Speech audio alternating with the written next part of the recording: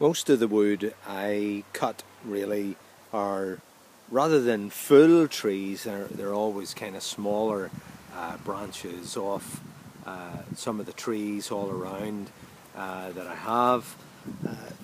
And that makes it difficult. Once you've used the sawn horse and you've cut them up, or this little gadget I made, it's a bit hard and time consuming to cut them all at one time, or individually. So what I tend to do is put them in a tire, the bits of logs, that holds them all together, and I can kind of split those all at the one time, and I end up with a pile, and it just is a wee bit easier rather than breaking your back all the time having to lift ones and split them and turn them. You just keep walking around and splitting those as you go, and you end up with quite a good pile quite quickly.